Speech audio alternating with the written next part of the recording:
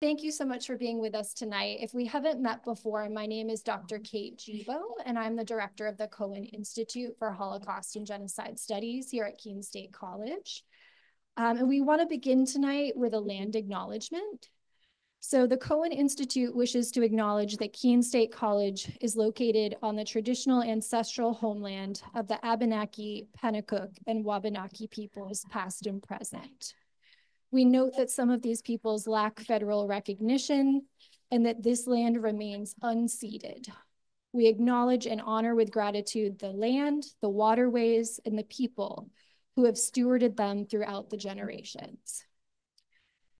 Tonight's talk is entitled Native People in the Monadnock region, Unearthing 13,000 Years.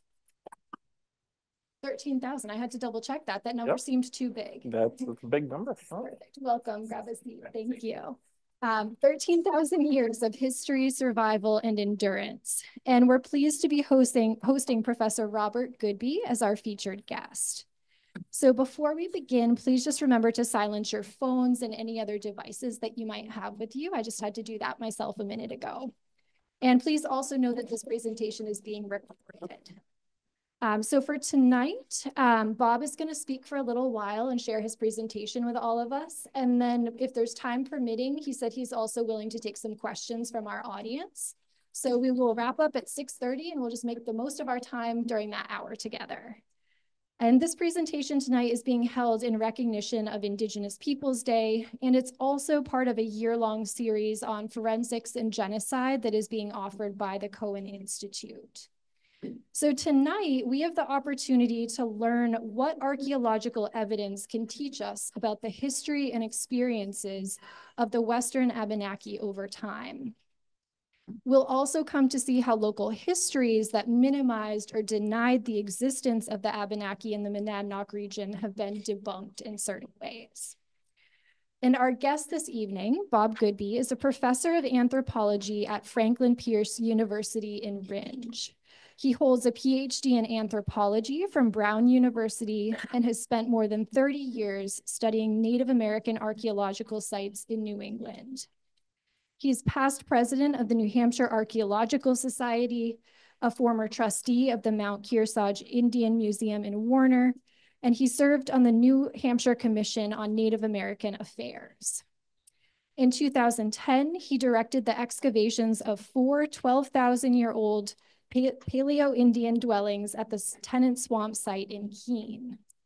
And more recently, his book, A Deep Presence, was published in 2021 by Peter E. Randall Publisher.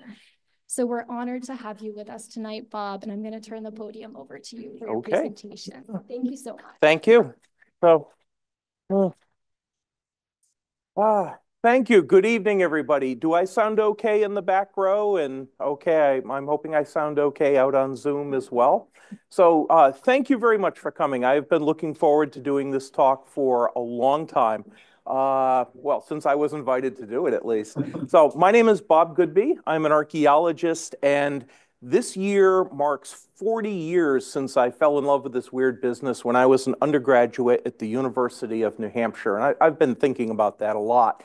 I have done all of my archaeological research in New England and the vast majority of that in New Hampshire. And for the last 25 years since joining the faculty of Franklin Pierce, I have focused my work right here in the Monadnock region. And so what I want to do tonight is talk to you about that work and what I have learned about Native people, not only as an archaeologist, but also as someone who tries to be a critical reader of history and somebody who has tried for many years to work with Native communities today. And I'm going to bring all of that into the mix tonight. So my big challenge in putting this talk together was so many things I wanted to talk about, and right up to the last minute, it's like I got to throw that out. So I'm gonna get right to it. So this is not a topic that people know a lot about. A lot of people who are born in this region grow up here, can find themselves at retirement age knowing little or nothing about the Native people who are here. But if you were curious about it, where would you begin? Yeah, it's the history, the human history of the Monadnock region. You might begin right across the street here You might go to the Historical Society of Cheshire County and say, okay, I'm going to start with the town histories. They must say something about the Native Americans. And indeed they do. So if you pull off the standard history, Simon Griffin's History of Keene, published 120 years ago, like most local town histories, he deals with the Indians right up at the front of his book. And he deals with them pretty decisively, and you can read the paragraph for yourself, but he's basically saying that, yeah, okay, there were some native people here, but not really. They just kind of wandered through on their way to somewhere else. There was not a significant or permanent presence for many years, but few Indians lived in the immediate vicinity.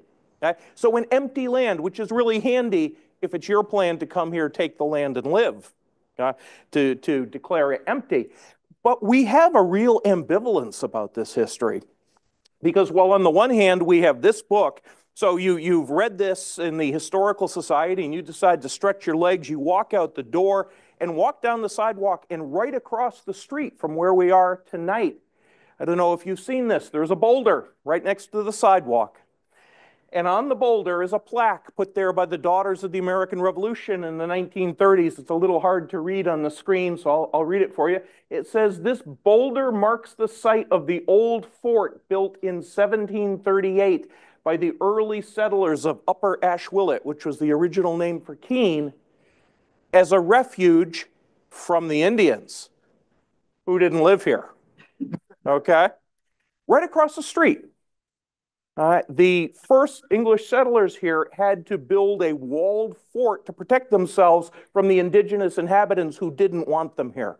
So the boulder is telling you native people were central to this history, but the official town history says they were peripheral. So what is the truth? And the archaeology can help us get to that. Now, first of all, where are we? Okay, we had the nice land acknowledgement statement at the beginning here.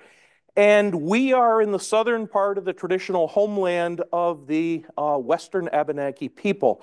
But one of the things I've come to think about is what exactly that means, and how do we think of these people? How has that identity been created and put forth? And most people think of Indian tribes very much the way we think of nations. Tribes have bounded territories. So you always know whose territory you're in and where it begins. And a great example of this is from the Handbook of North American Indians, published by the Smithsonian in 1978. And it's wonderfully neat and clean. It shows you the tribal territory of all the major groups in the Northeast. And so there we have the Western Abenaki. And you can see where they are and where they leave off. It's a world with nice boundaries, kind of like the ones that separate New Hampshire from Vermont, and it is also a complete fiction. The native people here did not think of themselves in those sorts of terms. The idea that this line here up in the area around Conway, New Hampshire, Fryeburg, Maine, that somehow separated Western Abenaki people from Eastern Abenaki people, they weren't different people. They spoke mutually intelligible dialects. They were related to each other. They intermarried. That boundary would have been meaningless to them. But this is the way we organize the world. Another way, this is a map created by a scholar with some Abenaki ancestry. And this is the same thing, a little bit more close up. Okay? We're focusing really on New Hampshire and Vermont here. Now, when you're first looking at this map, it might be a little puzzling. Do you see where we are? So one of the problems here is the map has done away with the European convention of being oriented to the north. Okay? It's tilted, and so that makes it a little harder to see the geography. But it's also a map that doesn't have lines separating people. And to help sort of orient you, that's Mount Monadnock right there. Okay? Here is the Merrimack River, here's the Connecticut River, the Gulf of Maine, and that is your orientation. This is a very different way to think about the land and the cultural landscape. We are in Ndakkina, the traditional homeland of the Western Abenaki, but not a homeland that was separated from other native people.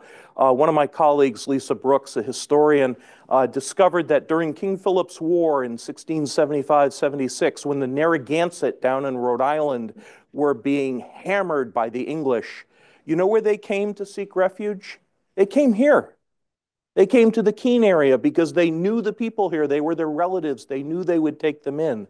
That was the nature of the native landscape. Now, the history is invisible. Some of the invisibility is because of the archaeology, and some of the invisibility is because it's been made that way. So a few things that contribute to that. One is almost all of our sites are underground. So you drive by them, walk over them, live your whole life not knowing that they're right below the surface. I was just speaking with someone before the talk who spent many years teaching right where the Paleo-Indian site is in Keene, having no idea that it was only this far beneath the surface. This is one of the rare exceptions in the region, a rock carving or petroglyph site up in Bellows Falls, where if you know where to go and where to look, you can see that and you can say, yes, okay, that's an artifact. Somebody made that. We have no idea how old it is. We do know the first European settlers here saw it and called them the old Indian carvings, but that is about as visible as our sites get. So that is part of the problem. Part of the problem is preservation. Our soil here is, from an archaeological standpoint, lousy. And the reason for that is it's very acidic. So organic things tend to decay very quickly. And much of the material culture that the Abenaki and their ancestors would have had would be made of things like leather and bark and porcupine quills. And the Abenaki are particularly noted for making beautiful baskets out of ash splints. But none of these are going to survive for more than a decade or so in our soil. So if you're looking for them archaeologically, you're not going to see them. It's the equivalent of trying to put together a jigsaw puzzle that you know is supposed to have 500 pieces. But when you start to put it together, you find you only have 45 pieces, and half of those are broken. So it is a real challenge because so much is missing. It adds to that invisibility. Another part of the problem, if you go out to Arizona and New Mexico, you can see cliff dwellings, pueblos from hundreds or maybe even more than 1,000 years ago. Permanent enduring structures that show you that people were there. Those people were sedentary agricultural people. But in this region, for almost all their history, the Abenaki were what anthropologists call hunters and gatherers. They lived in small communities, and they would move from season to season. They were not nomadic. They didn't wander aimlessly, but they would follow the same seasonal routes, going to where resources were available, at fishing locations in the spring, at hunting sites in the fall, where they'd be in the forest hunting deer and collecting acorns. And so all of their structures were meant to be temporary. So they might be wigwams or small longhouses built on frames of wooden poles. And again, ask yourself, what is going to be visible after the passage of 100 years? Nothing but maybe the stains in the soil that only an archaeologist would be able to sort of pick out. Another part of the problem with invisibility is destruction. We have lost most of the really significant Native American sites in this part of the world. And one of the reasons for that is, despite all the cultural differences between the Europeans and the native people, in some very important ways, good places to live are good places to live. It doesn't matter who you are. And the good places to live are places that are close to water, places where the terrain is level as opposed to steep, places where the underlying soil is well drained so it doesn't turn to mud every time it rains. Those are the good places to live. And that's where the native people came over and over and over again. And one of the best places in New Hampshire would have been Amoskeag Falls in Manchester, an incredible fishing location right at the base of the falls, but the same waterfalls that made this attractive for native people for 8,000 years made Manchester the center of the Industrial Revolution. And if you look at this aerial photo, it's gone. Utter devastation. So the most important sites have been wiped out. Here's a quiz for you. Where are we? Anyone recognize this? Not far from here. Is that Peterborough? That is Peterborough. Excellent. Okay. An aerial view of Peterborough, New Hampshire. Okay. And boy, it looks pretty built up. And I thought about this location during COVID. My wife and I would get takeout food, and we'd sit in this little park and look at this location. It's right on the Contoocook River at its confluence with the Nubanusset Brook, the kind of place Native people loved. And it has dry, underlying sandy soil, and it's pretty level. And every time I sat there, I said, boy, there had to have been a heck of a site here. But look at it now. Okay, it's completely paved, destroyed. This is called Depot Square because in the 19th century, this is where the railroad depot was. It was a passenger station and a freight yard, and there's nothing left of the site that was here. And this is before we even have archaeologists to look for this sort of thing. So we have lost a tremendous amount. Here's a third example of this, the loss of local sites. I'm always looking, I'm always hoping to find some place that has somehow escaped all of this damage. It's very hard to do. And a few years ago, I went back and I was digging in the local histories, and they were talking about where they thought Indian villages were located. And so there's this one little passage talking about a village at the left bank of the Ashwillet River, just below the south line of Keene. This is, I think, less than a mile from where we are tonight. And so here's the Keene-Swansea line, and the left bank would be here. And again, the perfect kind of place for Native people. This is Ash Swamp, which drained a huge wetland coming right into the Ashwillet River. This is where I'd expect a site to be if the underlying soils were the right kind. So my next step was to look at the soils map from the USDA. And I'm looking at this, and you see these different zones. So here's the confluence right here. And these soils here, 526B, Caesar loamy sand. This is, I swear, the official Native American soil of Cheshire County. Okay? Every one of our sites is on this kind of soil. It's very fine, sandy, bone-dry, glacial, outwashed soil. Great place to camp. And so if you were going to be in this vicinity, that's where you'd want to be. You would not want to be on the other side of the stream with this soil, the Rainham-Wareham soil, because that's a flood soil that's wet most of the time.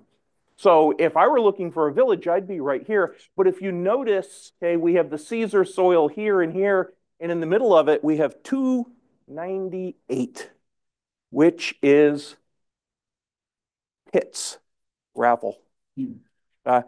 And as I saw that, my heart sunk. I said, what has happened to this place? And I went out and looked at it, and I looked at some old aerial photos, and there it is in 2008. Okay? This soil is valuable if you're in the construction trade. And so some enterprising person opened up a sand and gravel pit, and that was where the site was, loaded into dump trucks and taken God knows where. So again, we've lost a tremendous amount of what was here. Now, despite that, I start off on sort of a sad note. Despite that, there are still very significant sites in this area. Places that have not only told us about the human history in the Monadnock region, but have been significant to archaeologists all over northeastern North America and very significant to the Native people. The one that I am particularly fond of, and at this point in things, I sort of think, boy, unless I'm really lucky, this is going to be for me the site of a lifetime. And I know it's one a number of you have heard about. I was hired to do an archaeological study before the construction of the Keene Middle School, which is northwest of the city center. And you can see where the campus is, right bounded by Route 12, Maple Avenue, with a huge area of wetlands to the south. And before they built this, they were required to do an archaeological study. And I was lucky enough to be hired to do it. Here it is on a topo map. You can see the level terrain, the old Daniels Elementary School right there, and Tennant Swamp. And what we found were 4 completely intact, undisturbed, oval-shaped clusters of artifacts that dated from what we call the Paleo-Indian period, the very first period of human occupation in this part of North America. And this is maybe 3 miles from where we're sitting tonight, maybe a little less. And we have a very, very rich history here. A remarkable site. I excavated it with a the help of a tremendous team of people, including zooarchaeologist Tanya Largy, who analyzed our animal bones, Heather Rockwell, who looked for traces of wear on stone tools to tell us what they've been used for, and two geologists, Steve Pollock, who's going to tell us where people were getting the stone for their tools from, Chris Dorian, who is going to reconstruct the environment of Keene at the end of the Ice Age and tell us what that setting was like and how it had formed. We excavated the site as carefully as we could. No matter how skilled you are, when you dig a site, you destroy it. There is no putting it back. You've got one chance to record as much data as you can. And in archaeology, almost always the most important data is where things are. And so we made great efforts to do what my friend Ed has done here.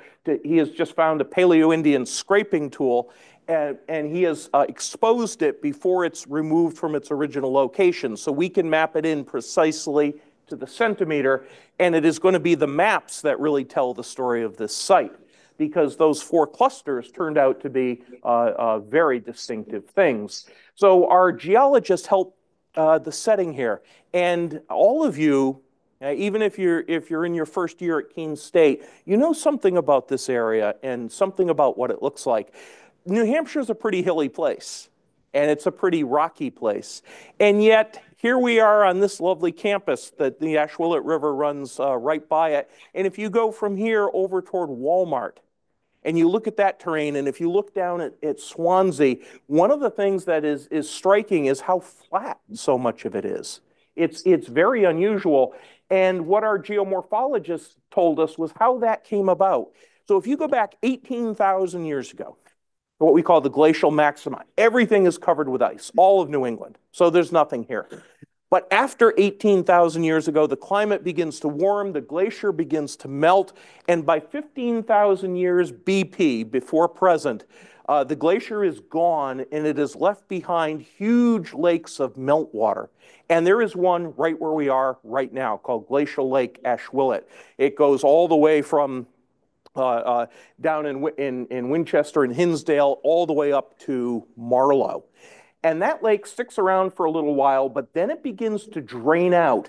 And this is where our flat terrain in this part of Keene and Swansea comes from. The waters of the lake deposit very, very fine sands in what's called a braided outwash plain. This is a picture of one from northern Greenland. This is what this spot looked like 14,000 years ago. And there are 70 meters, about 230 feet of this sand on top of the old glacial lake bed. And all of this is happening before people get here. So we have a nice flat surface. And the other thing that Chris identified was, the climate has been getting warmer, for thousands of years. And then all of a sudden, at about 13,200 years ago, it gets cold again. And it gets really cold. There's a dramatic climate reversal called the Younger Dryas. And to give you a sense of the conditions, the winter time in the Younger Dryas period in this part of the world, the estimates are the typical temperatures would be between 30 and 50 degrees below zero, with a 30 to 50 mile an hour wind coming out of the northwest. Incredibly difficult circumstances. And the winds of the Younger Dryas picked up all this sand, blew it around in the air, and redeposited it in a layer that geologists call an aeolian mantle, a layer of windblown sand. And at our site, all of the artifacts are in that layer of soil, because this is when the first human beings come into this area. So that is our setting here.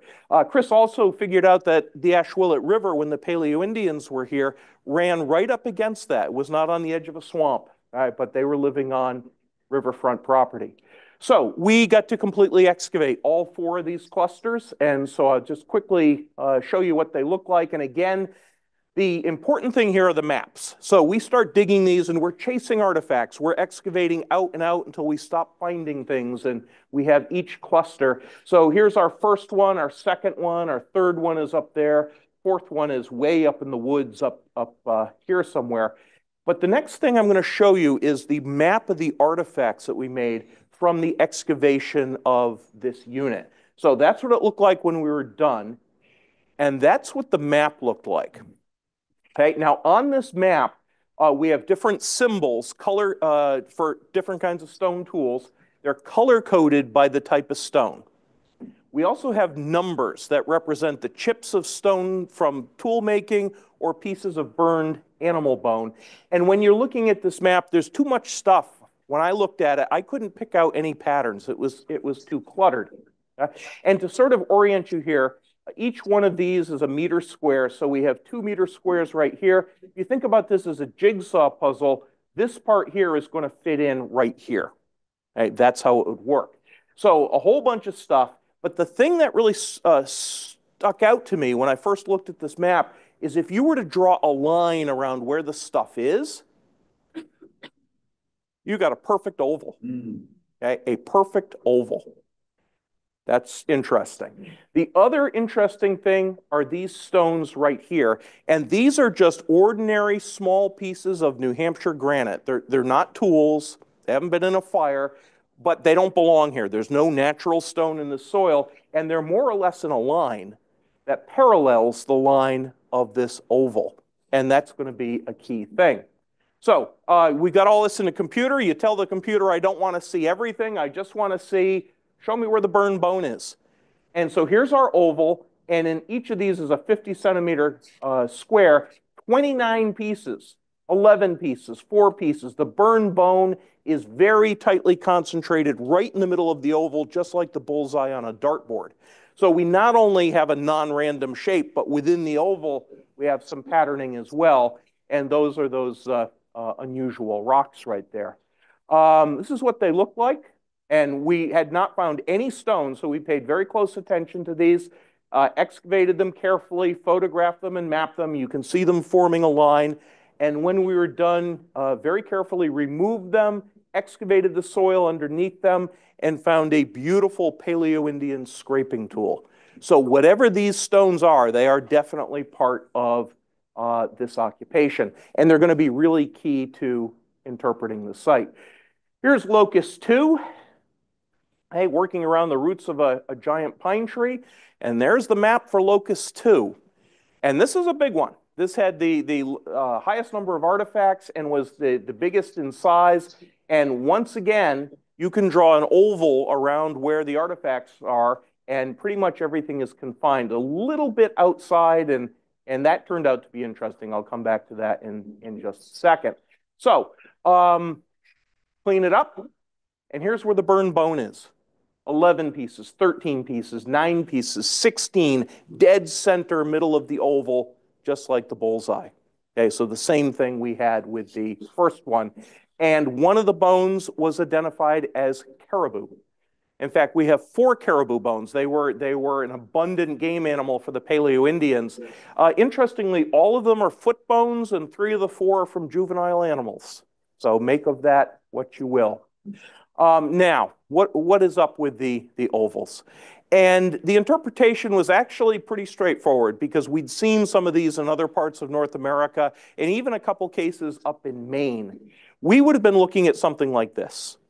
This is a photograph of Inuit people from northern Quebec about 100 years ago. And if you were to walk into their tent, which is made of caribou hides, you would find a small fireplace in the middle, a work area around it, okay, and a sleeping area right on the edge. So what we have in Keene are 4 houses from the end of the Ice Age.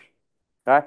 With everything happening indoors, we didn't find anything outside of these ovals suggesting that it's a wintertime occupation, that people are hunkering down in these tents trying to survive the brutal conditions of the Younger Dryas period. So our walls would mark the edge of the tent. The sleeping area would be there. So you can picture people sleeping. So we basically have the entire blueprint, the floor plan of a house from the Paleo-Indian period, and we've got 4 of them. That's why this is such an exciting site to people in my discipline. Now, it got better. A lot of times when you're working on a site like this, your most exciting finds come when you're done. And one of the exciting finds here was our radiocarbon date. We were able to get a date from some of the burned bone in house number 2. And when we got the results back, okay, again with BP meaning years before present, there is the date, 12,570 to 12,660 years before present. There is no older dated site anywhere in New England. This is as old as we have found so far, and it's right here. So the human history is long and deep. We had 216 stone tools, and our expert analyzed them all. She found evidence of scraping tools. Right? With these, we had dozens of these. This was a major activity. They would have been in a wooden handle. These are museum replicas, but the wooden handle is decayed, and we're just left with the end part. So what are people doing in these tents, trying to survive this brutal winter in this brand new place they're in? They're getting ready for spring. Right? They're making their clothes, getting their toolkits together. We had other scraping tools with more microscopic evidence of hide scraping and wood scraping. We had these graving tools, and we archaeologists have wondered for decades what these are. We've come up with theories ranging from engraving to making clothes to tattooing. And unfortunately, when our expert Heather Rockwell looked at these, she couldn't see anywhere at all. These little sharp stylus tips that were the working part, whatever they were used for, is so delicate, it didn't leave any traces she could see. We had cutting tools, right, made of flakes left over from tool making that also had occasionally evidence of hide scraping, and a few of them had evidence of prehension, the technical term for being grasped in the human hand. In other words, these cutting tools were held so tightly and for so long by whoever made them that 12,600 years later, my colleague could still see the polish from that person's hand, which is, to me, a very exciting find, a real sort of human connection. We had woodworking tools, spoke shaves, used to make things like knife handles or maybe even spear shafts. And the hallmark of the Paleo-Indian period, the fluted point, which is made and used all across North America, was elusive at this site. This is a beautiful example of one made of chert from northern Maine, but we didn't find it in Keene. I'm just showing it to you so you know what one looks like. We worked for almost a month on this site before we found our first glimmer of evidence for hunting, and it was this tiny little fragment. This is a 1 centimeter scale, this corner or ear from a fluted point. And that was the only hunting weapon we had until the very end of the excavation, when we did find the broken base of a fluted point, and it was right outside of the oval of house number 2. Now, the stone itself, where did it come from? And what this gives you is a sense that these Stone Age people living in this incredibly difficult environment actually were not isolated and primitive. They lived in a very large and very complex world. All of the stone tools from this site are coming from either Jefferson, New Hampshire, north of the White Mountains, Berlin, New Hampshire. Half of the tools we have here in Keene came from a single quarry in Berlin, the Mount Jasper Quarry, which is a cave at the top of the mountain, and the native people took so many tons of fine-grained volcanic stone out of it that they created this cave. This is a human-made cave that you can walk into and walk out of, and it's on the backside of Mount Washington, and somehow it all got down here. And all the rest of our stone is coming from north central Maine. And I think what this tells you is that as part of their survival, these people were parts of extensive networks of related people that moved information and shared valuable materials all across this area. A network so big that some of this stone from up in Maine during this time period is found as far south as New Jersey. This is a big world that these people lived in. Here's sort of a graphic showing you the houses. And we don't know if they were all occupied during the same winter, but we have 3 of them here and the 4th one sort of isolated up there. There may have been others that we missed. I'm not saying this is all. Our initial testing was at an 8-meter interval, so we could have missed quite a bit in that. So, an exciting early history. But that history continues. So let's go from northwest of Keene, let's go down the road a couple miles south we'll cross the Swansea line and wind up at Sawyer's Crossing.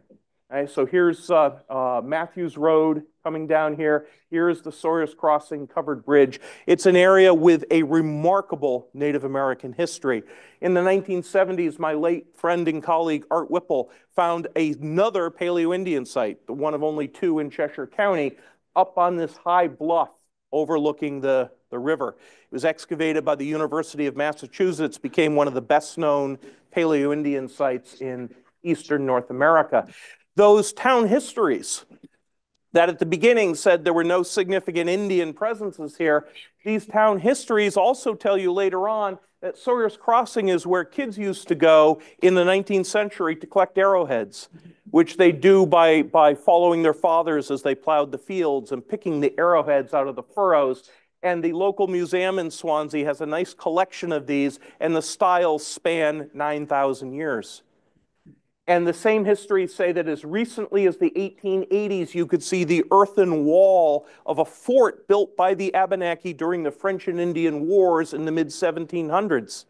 And so in a 10-minute walk, you can go from the end of the Ice Age through 10,000 years of time and wind up in the 18th century. And it's all right here. It's a continuous, complicated presence. And then in the river, the thing I focus my attention on, the Swansea Fish Dam, a large V-shaped alignment of boulders in the Ashwillet River that was seen by the first Europeans here, and they called it the Old Indian Dam. And I was able to study this with my students from Franklin Pierce over the course of 11 years. It's an important place. But here's another piece of evidence that tells you about how central that place was. And again, this is just down the road from where we are. This is a map of Indian trails created in the 1960s by a historian named Chester Price. And when he put his map together, gleaning sources from every written history he could find, 5 different trails converge right at Sawyer's Crossing, telling you again this is a central place in native geography and had been for thousands of years. And also, if you look at this map, it's intriguing to study this, especially if you know this region. Because you look at it and you say, wait a second, I recognize some of these trails, okay? That looks a heck of a lot like Route 12, okay? It really does. I live here in Dublin, and every time I go to Concord, I take this trail. I go through Antrim, Hillsborough, Henniker, Hopkinton. Now, I call the trail Route 9, but it's the same trail. Because when the Europeans came here, these trails existed. They were the best way to get from point A to point B, so they followed them. They widened them so their ox carts would fit on them, and in the 20th century, they began putting asphalt on them. So we are still very much on top of and using a native geography. There is the earliest photograph we have of the Swansea Fish Dam. When the first settlers came to Swansea, it was in plain sight. It was in a shallow, rocky, fast-moving part of the Ashwillet River, and you could see it plain as day, and everyone called it the Old Indian Dam. And the idea was that the point of the V is pointing downstream, and so migratory fish in the spring would be coming upriver. They would hit this barrier and be forced over to the shore where they could be netted or speared. That's the idea of how it might work.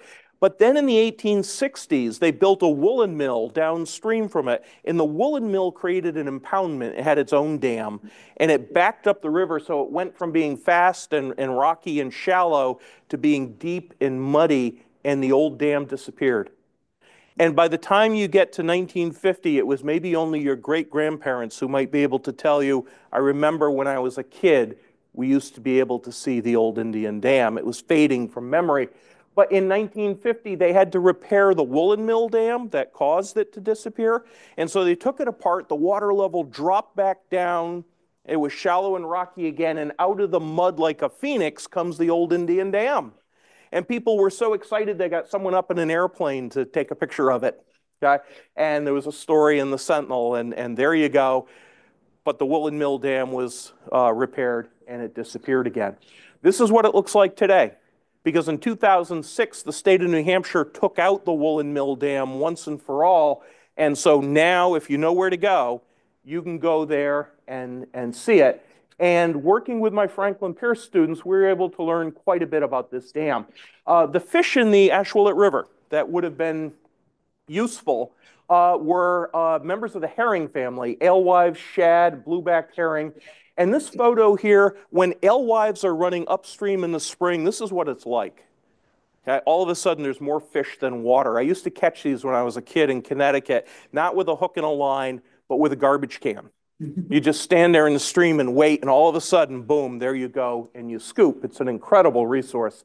And then in the fall, American eels do the opposite thing. They go downstream and would have been caught right in the point of that dam.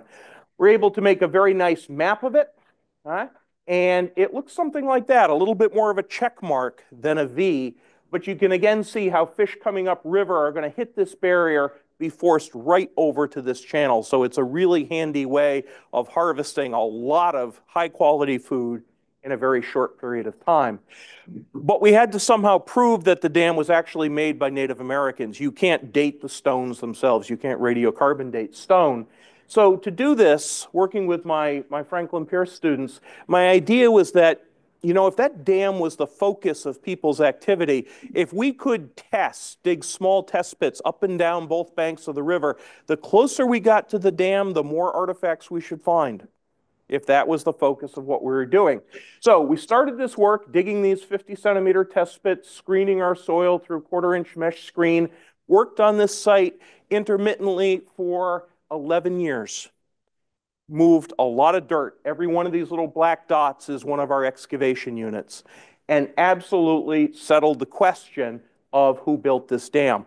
Sure enough, the closer you got to it, the more artifacts you found.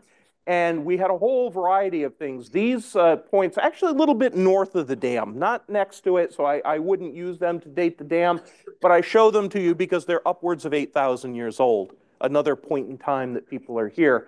A broken stone gouge, probably used for making dugout canoes, right next to the dam. Beautifully decorated pottery from right about the time of European contact, right next to the dam. And these stone tools, whose styles date between 2,000 and 4,000 years ago, found right next to the dam. The oldest are these on the bottom. They're called Atlantic points. They were only made for a few centuries, between about 3,600 and maybe 4,000 years ago. And there has long been a theory that these are not actually spear points, but they're knives used to process fish. And we had them right next to the dam. We also had the remains of fireplaces, because if you're catching this much fish, you have to smoke and dry them so they'll last.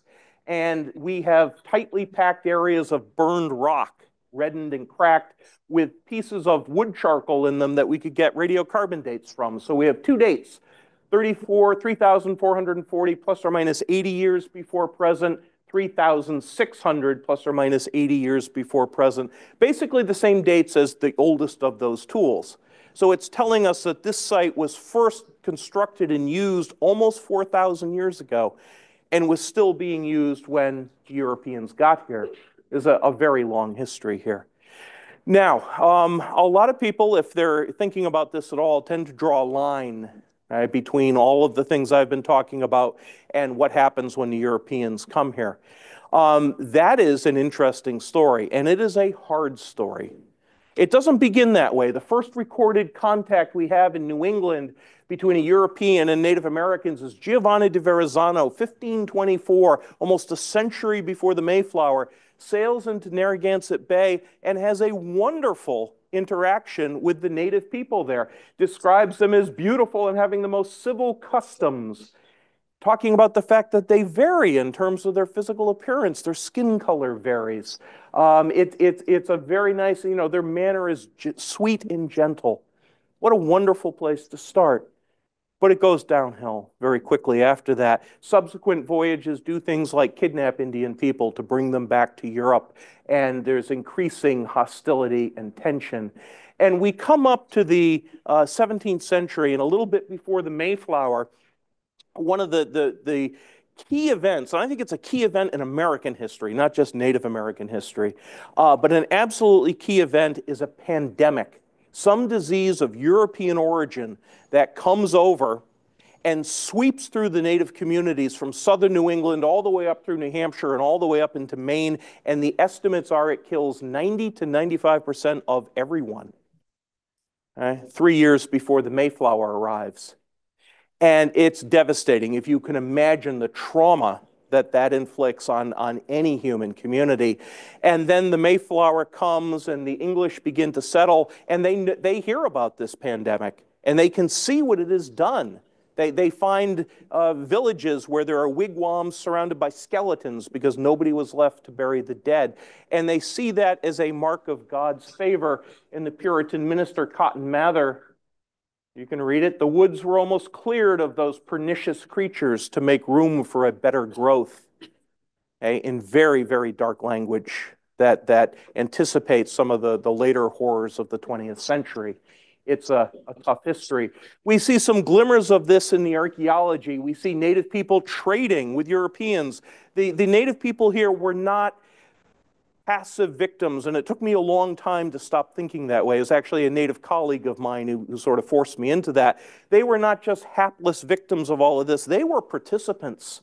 They were players in this business. They started trading with the Europeans. They started using muskets. They were key players in an international trade in animal furs. They had their own ambitions.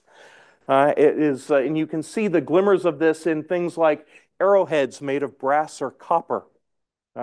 And they were made because this is, a European material, but they're also made in exactly the same shape they were making them out of stone before European contact.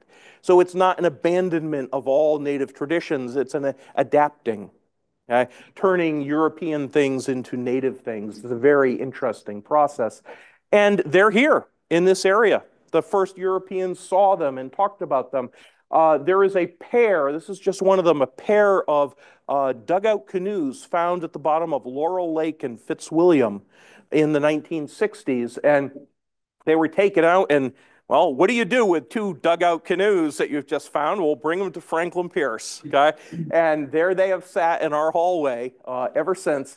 And a few years ago, I decided, because they look like Native Americans made them, but the only way to tell for sure was to get a carbon date. And so we took a sample from one of the canoes, and the carbon date told us, and all these numbers over here, there is an 80% chance that that canoe dates between 1516 and 1674, which in this area means it's native. Okay? And that's right here. It's a couple towns south of Keene. It's a difficult history, and we're arguing about it still today.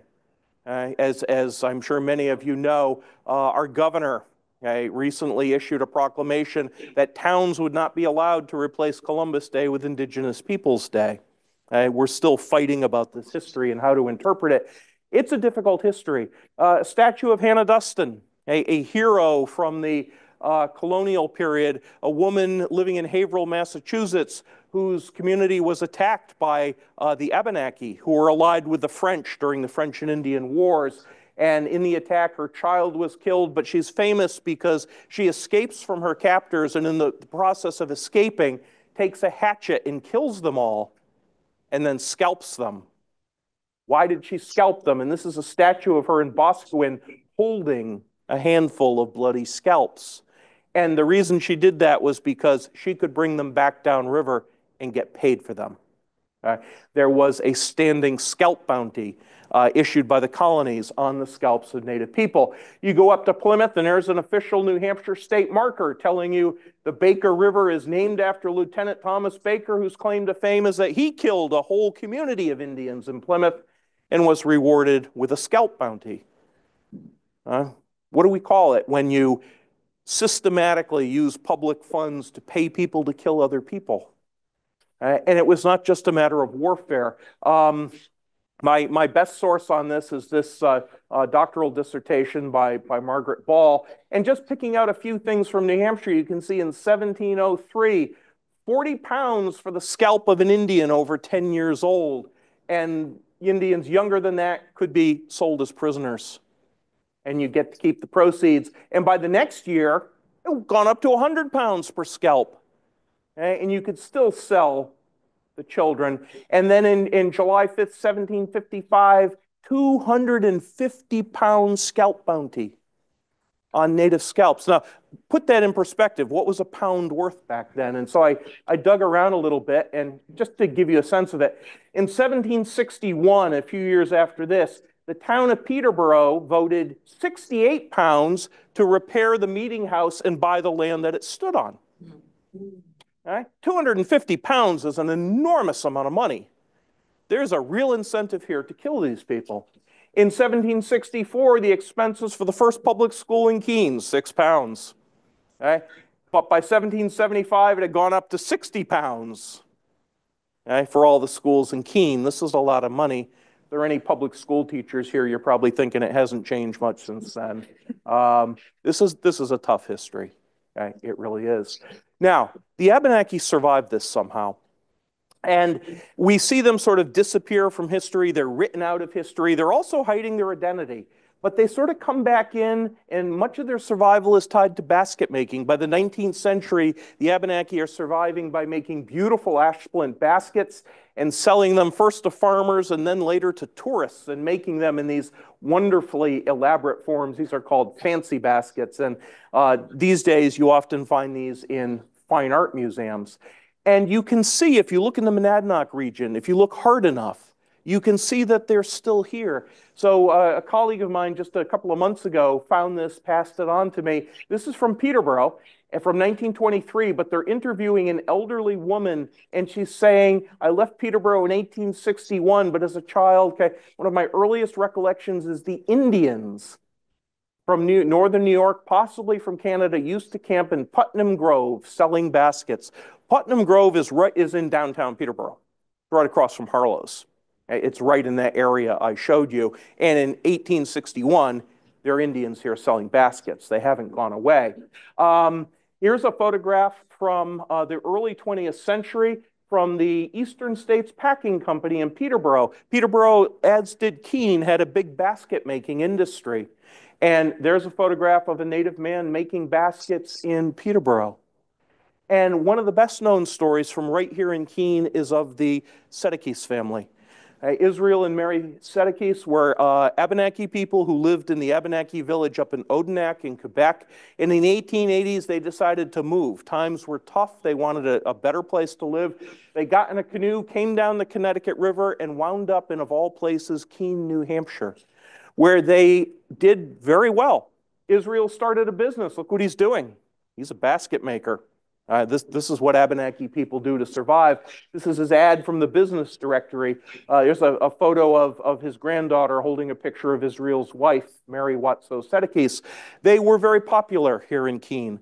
They were known as Keene's Indians, and they were well-liked and well-respected. Israel was, among other things, a deacon of the Episcopal Church. And so you look at that and you think, this is good. Finally, the Abenaki can come back to where they're from. But the history is still tough. And I got a sense of this from an exhibit that my friend and colleague Lynn Murphy, who's one of the Sedekis granddaughters, did on her family. And in that exhibit was a photograph of her grandmother, Elizabeth Sedekis, next to her birth certificate, which is a remarkable document. And in a way, it's ordinary. State of New Hampshire birth certificate. Okay, she was born in 1897. But this is the funny thing about it. It identifies her father, Israel, born in Canada, and his color or race is Indian. That's what he was. Her mother, Mary Watso, born in Canada, her color or race is Indian, and at age 45, she has had the last of her 12 children. Okay? But here's Elizabeth, born May 16th, 1897 in Keene. Her sex is female, and her color is white. How does that happen? Well, the family story is it's because they were so well-liked, the people at the hospital assumed they were doing them a favor by getting rid of their child's Indian identity. So it continues to be a tough history. I saw that and I went down the rabbit hole called Ancestry.com. I wanted to see what else I could learn about the family. And the census records tell a very interesting story. The first record we have, because the 1890 one's destroyed in the fire, is from 1900. And here's the family. And they're all identified in the column for color or race. They're all identified with the official abbreviation for Indian. It's what they were. There they are. Okay? In 1910, this is really interesting. Look what's happened here. They came, and for all the members of the family, they wrote in W for white. And then it's been crossed out. And they squeezed in the abbreviation for Indian. How does that happen? I mean, I don't know. I can imagine. In my imagining, I'd never be able to prove it, but in my imagining, the census takers doing their work in the parlor or on the porch, and someone from the family looks over their shoulder and says, no, hey, you got to change that. That's not who we are. And so it's changed. And you go up to 1920, Israel Sr. has died. There's his widow, Mary, with a couple of her children and a granddaughter. And in 1920, they're all identified as white. Now, the final census I looked at for the family was from 1930, and it was the family of this gentleman here, Israel Sedekis Jr. And this was a remarkable document because on this document, instead of official US Census abbreviations, look what somebody has written. Full-blood Abenaki. Okay? No doubt about it. And again, how could that have come about unless Israel said, this is what you're going to write because this is who I am? It was important to him. And in spite of that, 7 years later, he dies of bronchial pneumonia.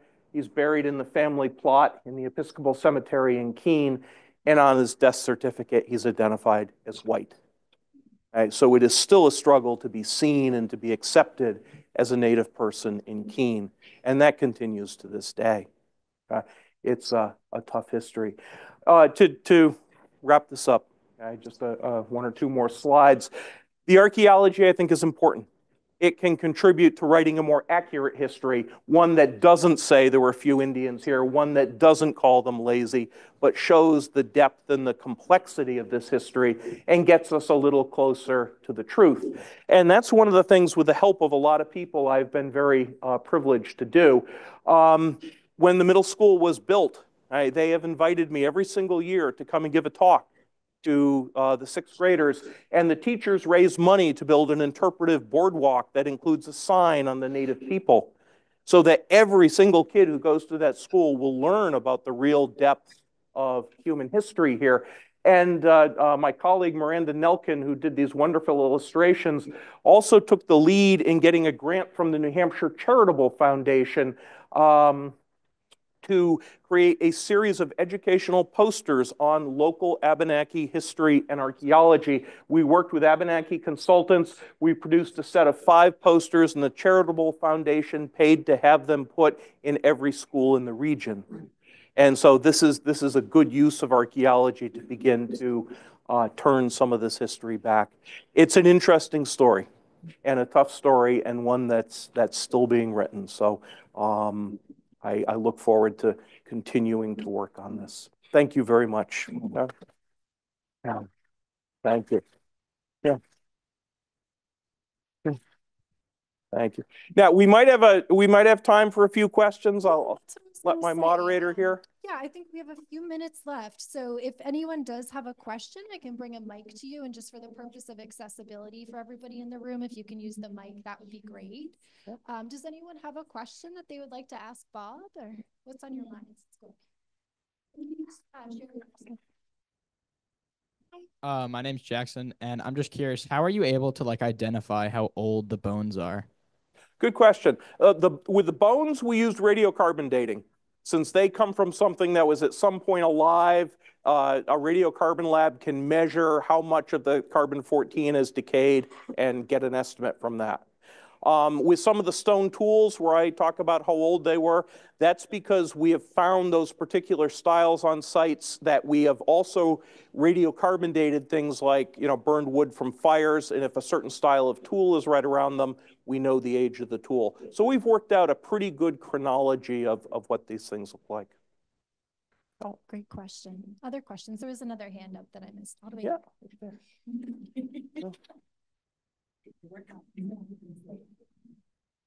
I'm Sally, and I'm curious about how the information that you have gathered with students and other scholars is shared with Abenaki. Yeah, good question. How is this information shared with the Abenaki? I work with some Abenaki people. The Abenaki political landscape right now, and actually for a long time, is fragmented and politically very tricky. I don't work with everybody. I do work with some people. I make my publications accessible to everybody. And mostly what I do to share it with my Abenaki colleagues is I wait for them to tell me what they want. If they want to know about a particular thing, if they want me to come and speak to their community. So rather than thinking, okay, I know what you need, here it is, coming from the white expert, okay, I let them take point on it. And so I have had the honor of being invited to a number of gatherings and presenting this. And the Abenaki are, they think this is very significant. This is their history. And when my Abenaki colleagues hear me talk about the site in Keene that's 12,600 years old, they say very adamantly, those are our ancestors. Okay? We know those are our ancestors. And, you know, as an archaeologist, I can't prove or disprove that, but I can tell you that there is no evidence that this region was ever abandoned in all that time, and there is no evidence of someone coming from outside and pushing the native people out until the Europeans arrive. So they, I think, could very well be right. Oh, good question. Hi, thank you. I would like to go and honor the fish dam. Is there a map available on the internet? Yeah, is there a map to go to the fish dam? There is not. And one of the delicate balancing acts we have here is it's really important to share this information like I've done today. But we still have a problem with people looting archaeological sites, going and doing unauthorized digging to find artifacts and, you know, sell them on eBay or whatever that sort of thing is. So we have not marked out these sites very intentionally. With the fish dam, if I were to describe where to go, okay, and for someone of goodwill, I'd be happy to do that. I could tell you how to get there. It would be about a 10-minute walk. And you could see it, but I would never put it in a public location because of that problem. Thank you. Yes, good question. I'm Judy Reed. I understand that the native people from this area, well, all of them from everywhere in the Americas, were farmers as well. And I wonder if there, I mean, obviously it would be really difficult to have evidence of that, but I think that there were farms when they first went. Yeah. Right about that? Good question. What about farming? What about agriculture? What we know, because we get these descriptions, when the English came here, they saw the native people farming corn, beans, and squash. They were really interested in that because they were coming from an agrarian society. They wanted to know what grew here. So they wrote extensively about it. And I think in doing so, sort of exaggerated the importance of it.